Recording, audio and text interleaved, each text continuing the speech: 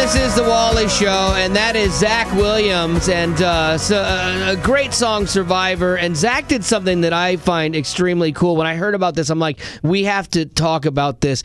He went and did a whole series of live recordings at a prison, at Harding Prison. Where did that idea come from for you? So I guess it's been about 6 years ago now, me and my wife were in church in Arkansas, and she took a trip with some women from church one Sunday afternoon to do some prison ministry. And I remember I'd stayed home with our kids, and she came home that night afterwards, and she was like, "You've got to go check this out." She was like, "I really think it's something you'd be into." But I was kind of in this like transition. I'd been in a rock band for years, and we were new Christians, and I was really just trying to focus on my relationship with my family and God, and I was kind of like, didn't know what I was supposed to be doing in my life, and I was just waiting to hear something. And she said, "No, I really think you need to do it." And I remember saying, like, "I don't think I want to do that. Like, that's not really my thing." And she signed me up to go. And that's so great. Yeah. Wives, if your wife is anything like mine, she's responsible for all the best decisions in our life that I had nothing to do with. Exactly. So she signed me up to go. And a few weeks later, we went, and I took my guitar, and I took some new songs that I had been writing, and we shared kind of our testimony. And we just saw God move that day in a way that we had never experienced, never been a part of. And for me, it was kind of this aha moment of like, this is what you're supposed to be doing. This is the music you're supposed to be writing, the people you're supposed to be reaching. And I went home from that, and for weeks, I couldn't even talk about the experience. I couldn't even talk about it to anybody. And over the last few years, just with the opportunities God's given me, when I started working on this record, I remember my producer, he was always like, "Man, wouldn't it be cool one day to get to go in and record some of this stuff live in a prison?" With a captive audience. And I was like, literally. I was like, I would love to do that, you know? And it's just, we can't make things like that happen. And God just kind of put it together. A year ago, I was approached by an organization called Men of Valor here in Nashville. And oh, yeah. Okay. Yeah. And so we kind of partnered with them, and we started working on this idea to do it. And they were able to help us get in and make it happen. That's so cool, man.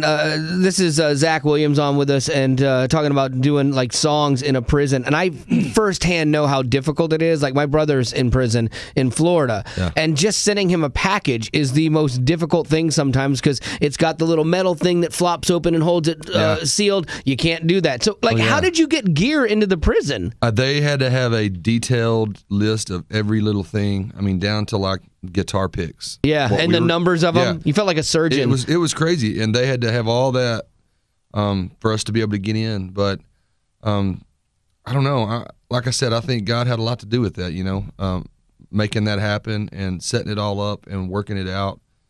And the people at the prison there, at Harding Prison, were amazing to work with, and like they were just, it was a really special day. So what were your thoughts about prison and prisoners before this, and then you have this experience? How did it change after that? I'd never really had like a bad kind of outlook opinion or something. Yeah, I didn't have anything like that. I've always thought I'm very fortunate that God was looking out for me, and I never ended up in prison. That takes away my next question. Yeah, that's kind of the thing. It's like I feel like I can relate to a lot of these men and a lot of these women, because I've messed up a lot. Right. And I just didn't end up there, I easily could have. There's a lot of things I did that could have ended me up in jail or prison or whatever. But like I said, God was just watching out for me. And but man, going in and seeing these guys, it's hard, until you've been there. And like I said, you know about it, but you can't explain to somebody what it's like to go into a room full of people that have lost hope. But when you go in and you play these songs and you just share some love with them, and you watch their curtain or their wall drop between you and them, and they choose to find that hope right then and there, and they find freedom, behind bars that day. And it's it's crazy. I mean, it's really cool, and only God can do that. Yeah, because prison is a real tough place. Yeah. Like I know my brother is, in there, and the stories that he tells me and stuff. It's hard, you know. And so to for a minute be free inside of that, and that freedom that comes in Christ is a blessing, for these guys. And so in watching the videos and you see these guys worshiping, it's absolutely beautiful. If you want to see the videos, please ZachWilliamsMusic.com. You have to check it out. There's a bunch. I think you guys record 8 songs or something, 6 songs, and then there's some testimonies of guys that you had met. It's really, really powerful. And I actually want to share with you something that my brother wrote to you when I'm getting choked up. Oh wow! When I told him about all this. So we'll do that in 15 right here on the Wally Show. All right, next, here we go. Yeah, that's going to be tough for you to read that. Yeah. I can't do stuff like that. Yeah, I hate this stuff. I'll just chuck my phone to you if it gets bad. Talking about my dad and my kids, and I'm like a crybaby. But tears are good, Wally. Yeah. They're good. I'm going to fight that. Good radio. Yeah, here we go. Nope. But I have something really funny planned after this. Can't stay in that series. This is the Wally Show, and this is an interview that I have been really looking forward to having for a while. We actually talked about this, months ago with Zach Williams, who was with us today. And thank you for coming in, man. I appreciate you making the time. You had a project that when I found out about it, you went into Harding Prison and you recorded a bunch of your songs, and it turns into this worship things for these guys in prison. And, with my brother being in prison and it just resonated with me. I'm like, we have to talk about this. And the fact that you chose to see people that the rest of the world, for all intents and purposes, writes off, and that was not what you chose to do. I love that heart for you. And so, was there anybody that you met while you were there that you're like, man, this person's inspired me? Well, there's one story in particular. When you watch the videos, there's an older guy that's on the front row, kind of got some gray hair and handlebar mustache, and I remember watching him throughout the day. There's always a few people that you connect with, and you just see, and you think there's something going on with them. And I remember we finished, and we were just kind of mingling with some of the guys and shaking hands and hugging some of these guys and just letting them tell their story. And this guy walks up to me, and he says, "Man, my name's Lynn." He's like, "I want to tell you." He said, "I'm innocent. I don't belong here." And that's what everybody says. That's what everybody says. Yeah. So immediately, that was the first place I went with it, I thought. But then there was something different, and I was like, well, hey. I said, bro, if you're innocent, then why don't we just pray right now that they'll find evidence and you'll get out of here. It was a simple prayer. But that's still kind of a crazy thing because in the back of your head, you're thinking, all right, Lord, is this a legit thing? That's impressive, But though. that was it, and that was really all we said. Yeah. And, hugged him, walked off. I was getting ready to leave a little over a month ago to go on tour, and my wife a lot of times will find these messages that people send us through Facebook and things like that, and she said, you have got to check this out. And so the guy had sent me a message through Facebook, and he said basically that the state of Tennessee had found evidence to prove that he wasn't guilty, and he was exonerated, and all of his charges had been dropped. That's crazy. And then he got released, and things like that. But then he ended it with, by the way, there's 45 other guys here that want you to come back and pray for them too. So, Yes, yeah. But I was like, it was really cool. So it was like, for me, you'd have the most popular prison ministry ever. But for me, it was like, if that was the only thing that was supposed to happen with that day, then that was worth it, Yeah. But it's really cool. So that's an unusual story for sure. I was asking my brother, I want him to help me with the segment that we're going to do in a minute with some questions.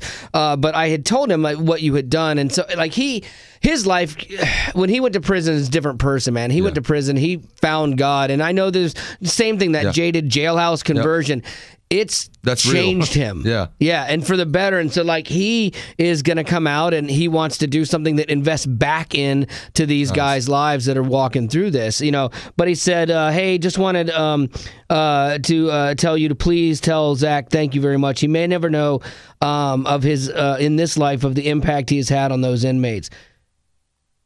When someone takes the time out of their busy lives to show that they care for those that most of society has written off as useless, unlovable, the impact is incredible. And even after that, he will have left even after he's left, people will talk about the message that he brought to them, and how the Word of God, and it will prosper. And so please thank him once again for not forgetting about us. That's awesome. Like, that's cool, man. Tell him I said thank you for the note. That's awesome. I think this also shows, because you're getting choked up reading that, the impact that it has on the lives of the families of these prisoners, and that they can, call home and say, hey, this guy came and sang songs that resonated with me today. And that's hope for them too, knowing that there's some hope and some truth getting into the prison, that they're connecting on that level with you too. And I don't think these guys understand either, like, just how blessed we are to get to go do it. I think, and when I get to go do something like that, I get more out of it, I feel like, than they do.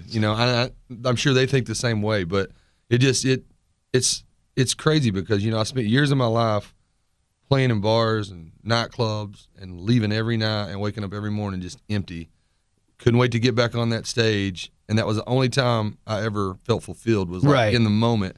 And you can do something like this, and it just like fills you up. I mean, your tank's full, and you can keep going, and it makes all the things that we do and all the time we travel and are away from our families, it's worth it to get to go do things like this. Yeah, and that is cool how it works for both people. That's how God designed us, where it keeps you going and doing what you're doing, and then your words and that time and that investment in these guys is something they will remember for years. And some, it might be the only thing they have to hang on to for a while. Because, like, my brother was telling me about how, like, he's feels blessed that he has a family that loves him, writes him, helps him out any way we can. And he's like, there are guys that are going through this that have nobody, and they're going to end up right back here, and it's like, until something intercedes, and that's God, and it changes them, and it does happen, and you're a part of that, man. You're a part of that story that's being written. So that's cool. Thank you.